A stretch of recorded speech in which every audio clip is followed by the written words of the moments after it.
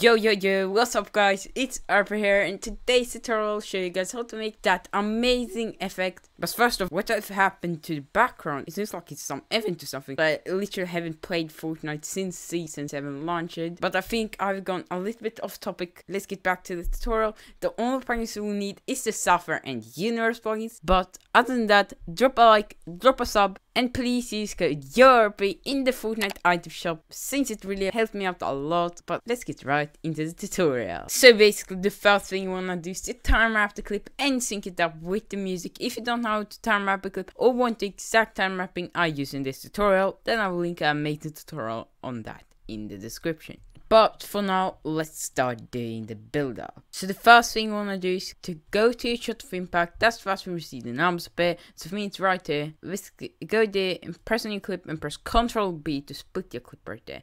Then from here, we need to go about 40 frames to the left. It doesn't need to be exact. 40, so right there. And basically press on your clip and press Ctrl B again to split your clip right there. Basically now, on the little part we cut off, you're going to press on it and hold Alt and drag one way up. That will basically create a copy of it. And what we need to do now is we basically need to mask out your shark there. That's really easy to do, and I'll show you guys how to do that right now. Basically, just hover over it and go to the color tab. And inside of it, basically go to circle with 4 dots right there, and then press on this pencil right there. Then drag your red cursor all the way to the left and keyframe the correct one. Then you can zoom in a bit with the scroll wheel, and basically you're gonna mask out your shark there. It doesn't need to be exact, but basically just click around your shark there. I will see you guys when I'm done with the first frame. Select that and then just connect them like this. Basically, as you guys, you don't need to do it perfect. I didn't do it perfect at all. I myself think that it looks even sometimes cleaner and much better if you don't do it accurate on this effect. But basically what you need to do now is go with your arrow keys on your keyboard just frame by frame and just correct the dots like this. To take away a dot, just press with your scroll wheel on the dot and it will disappear like this. You don't need to keyframe the correct one anymore because it will get keyframe automatically when you change something. But basically I'll see you guys when I'm done with everything.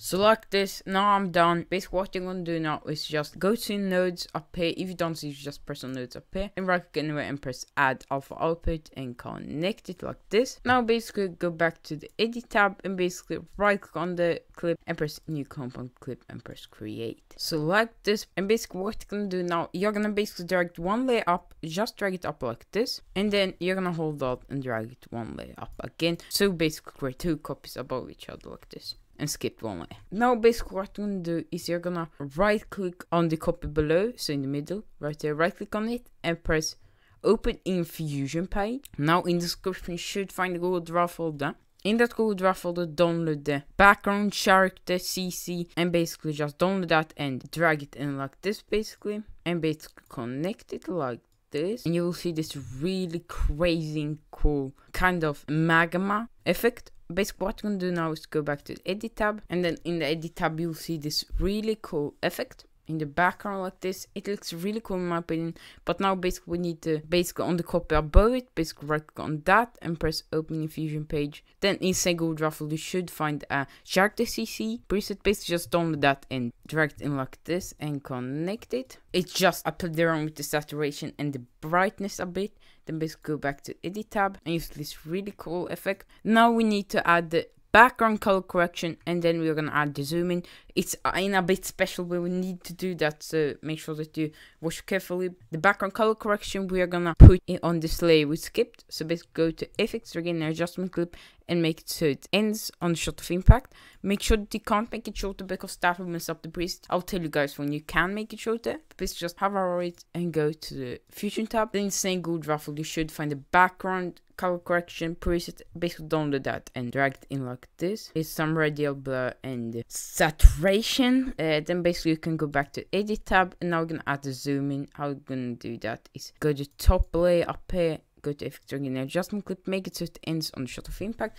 By the way, you can make it with the background color correction shorter now from the beginning. Make sure to right click and press render cache color output also. Then basically make sure that you don't make the adjustment clip above shorter. Basically just hover it, go to the Fusion tab, in the same Google Drive folder download them zoom in preset. Basically just download that and drag it in like this. It's just a blur my curve. Then basically go back to edit tab, Then basically on these two copies in the middle, what you can do is you can, if you have a cursor over them, you should see two rectangle things in the corners. Take one to the left and drag a bit to the right. Do the same thing to both, just a bit like this. And now it's basically just the impact left to add. How I'm gonna do that? Go to effects, drag in an adjustment loop, make it so it starts on the shot of impact. Just hover over it and go to Fusion tab. In the Google Draft folder, you should find an impact preset. Basically download that and drag it in like this. Go back to the depth, right click and press render cache color output. And this is how it should look.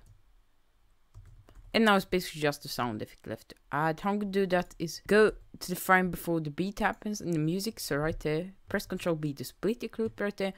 Then on the first clip we just split it. Have a cross over it and you should see two rectangle things in the corners. Take the one to the right and drag it to the left to where the effect starts. Then in the middle you should see this dot, basically drag it down like this. You basically can play around with this yourself. And that's basically it for today's tutorial. If you enjoyed, please consider and drop a like, drop a sub. And I'm actually doing a Q&A video really soon. So if you have any question you want to ask me, basically just go in the description and join my Discord server. Then in the Q&A channel, basically just write your question and you will have a chance to be in my Q&A video. But see you guys in the next tutorial. Bye.